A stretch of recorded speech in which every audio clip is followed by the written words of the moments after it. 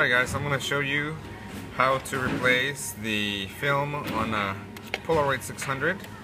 You have your old cartridge here.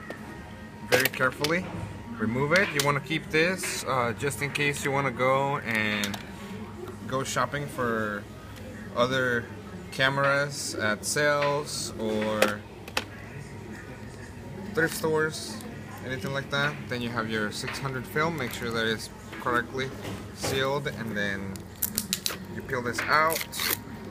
You pull the new one out of there carefully. So now you have your new cartridge, and what you do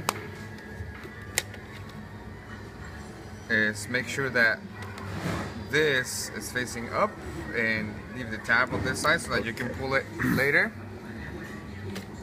and then slap it in, close it.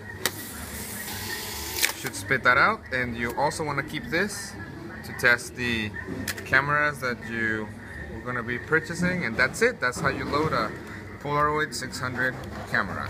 Thanks for watching. Don't forget to like and subscribe.